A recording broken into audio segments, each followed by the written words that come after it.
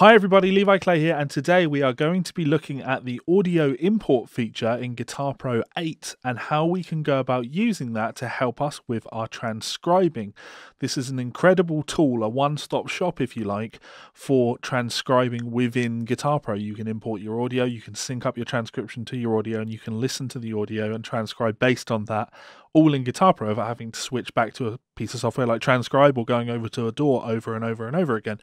So I hope you enjoy this. If you have any questions, please do let me know in that comment section below. Hit that subscribe button. And of course, if you want to pick up a copy of Guitar Pro 8, there is a link in the description. It's an affiliate link, so purchasing it via that link is going to support the channel. So consider doing that. Right, over we go. Let's take a look at this.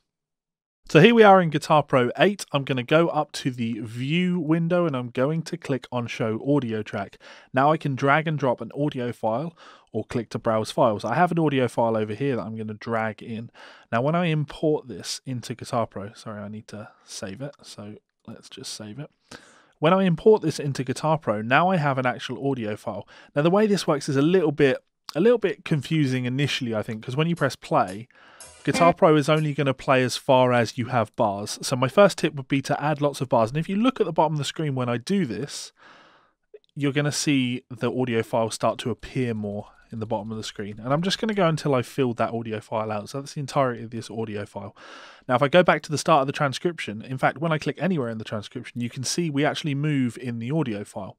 Now, the thing that you have to consider when doing this is that your audio file might not start on beat 1. In fact, we can see very visually down here, I guess I can make this a bit bigger for you, do it like this. We can see very clearly down here that the first beat of the click is actually here. It's somewhere in the middle of a bar. We want to correct that.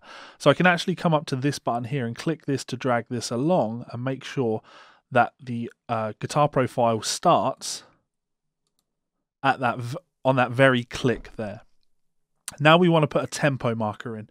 Now, there are going to be lots and lots of ways that you could go about doing something like this. My favourite way, maybe this is an old habit, is to use the click, the automated click. So if I listen to the track, I know how fast this is by going over to my tempo marker. Sorry, I should do that at the start of the track. And I should be able to go 1, 2, 3, 4, 1, 2, 3, 4, 1, 2, 3. Guitar Pro is estimating about 117 BPM, but we're actually going to be able to check that. Now you see what happened when I did that is all of these markers here, they actually changed where they were. Everything shifted along based on that tempo being at 117. Now when I press play, now in theory I should just be able to click either on the transcription, so at the start of the bar, or down here in the audio file, and I can already see that this is actually a little bit misaligned, okay? So let me go over here so you can really see this. We can see the transient here. This is where that beat is. So if I click this arrow up here, I can actually drag this tempo marker along and make sure that that actually is exactly on the beat. I could do the same here. This one's a little bit far that way. Now what this tells me is that my tempo click was ever so slightly off. Now I'm just going to be able to go through this. And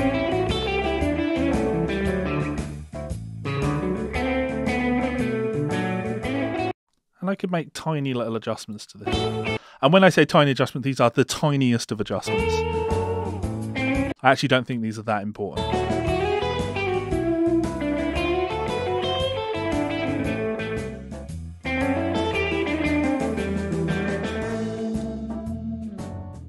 Now, for anyone wondering, this is Ross Campbell playing guitar. So I'm going to delete the excess tracks. Now, when I take a look at my transcription, I am now perfectly in sync with the audio track. As the track plays,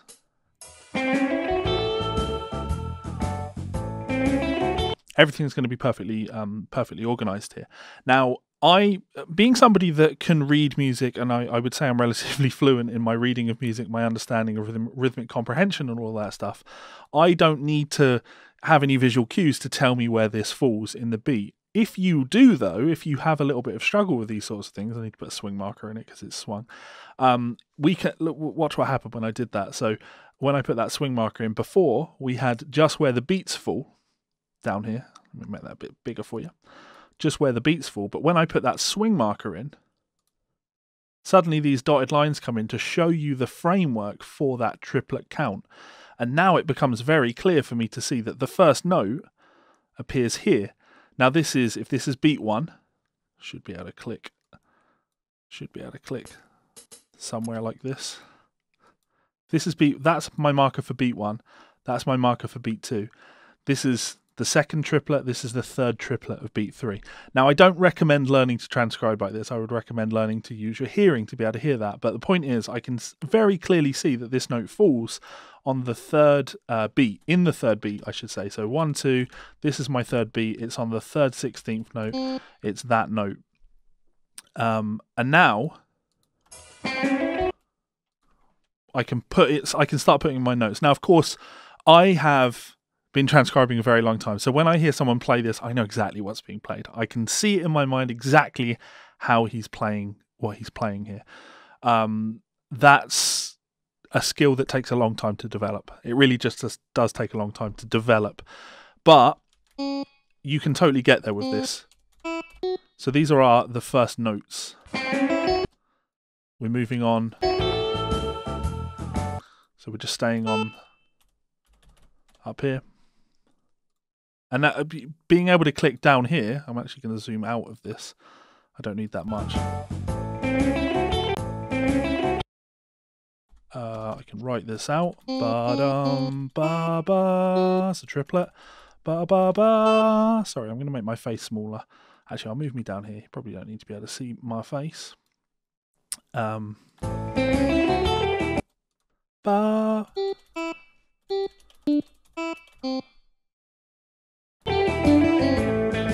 He actually moves. Now, this is, like I say, wonderful.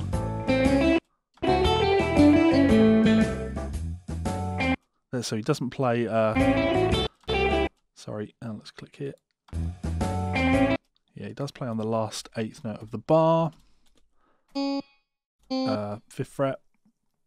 So, looking at this transcription now, I'm just doing lots of tweaks in design mode just so I can have it all on one screen so you can see it all a bit more clearly. Now, when I look at this and I go over to each note in this part of the transcription, let me zoom in on this. Probably not as much as that. When I look at each note in this, down here, I was trying to point my fingers here. If you look down here, you can literally see where each note falls in the audio file. And because I've spent the time to get the synchronization between the audio file and the transcription correct, I can actually use this as a visual cue. I wouldn't recommend it, but I can actually do it. There are a few little idiosyncrasies, like for example, these are written as 8th notes, and therefore down here they actually display as 8th notes. It's actually appearing exactly halfway between these beats, but it would actually be playing the note there. So there's a slight discrepancy between the visual things there, and that's another reason why I wouldn't really rely on doing these sorts of things. But the point is, using this as a transcription tool is going to be wonderful when working with audio. Now, of course, there are some downsides to this, aside from the idea of, relying on your eyes to do transcriptions. I'm saying that as though that's a negative. If any of you have watched my live transcribing videos that I do on YouTube, I'm usually always working from videos because it makes it more interesting for you guys to watch what's happening, right? And that is the case, but also it makes it easier to transcribe because I can see what's happening. I think Guitar Pro are definitely missing a trick currently. I think the inclusion of video compatibility would make this a real game changer. Video is integral for me. I'm still going to be using Transcribe, the software, for the foreseeable future until video gets introduced here, but this is definitely a nice option. If I go back to it, there are a few other options that you can toy around with in this audio file. So when I am listening to this audio down here, there are filters that you could put in. So let me just isolate the audio for the guitar. I'm just going to loop this section.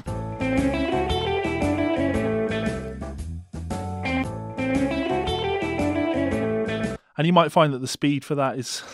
I'm just constantly having to move my face around, aren't I? Move my face over here now. You might find the speed for that is wrong, so let's bring it down to 80% speed. So It's a nice feature. If I want to hear this a little bit more clearly, I can click this drop-down box, and in this drop-down box, again, moving my face, in this drop-down box, there are the options to tweak the EQ. Now, again, it doesn't have quite the same level of EQ controls as other options out there, but just being able to attenuate that bass, enhance the bass,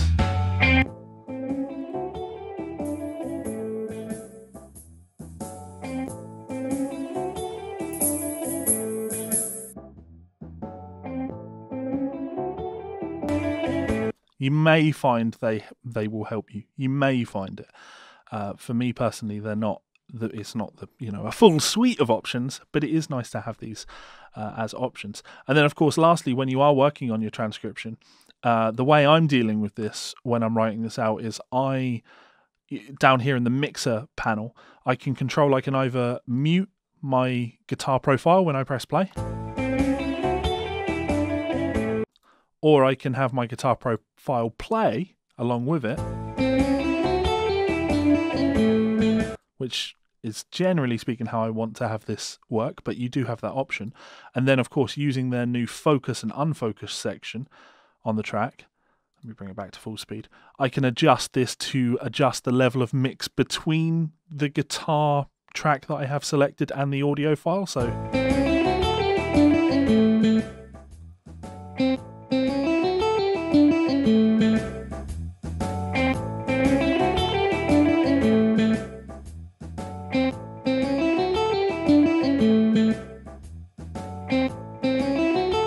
which in its own right is a wonderful tool. And then just one last little tip for you if you're looking to use this as a practice tool.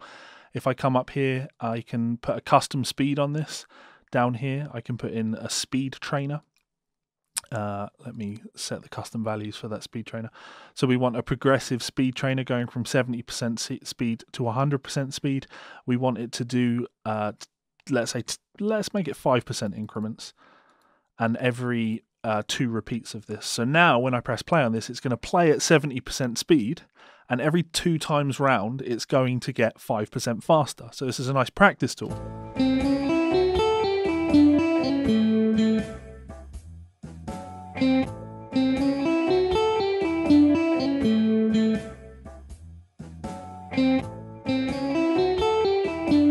A little bit faster.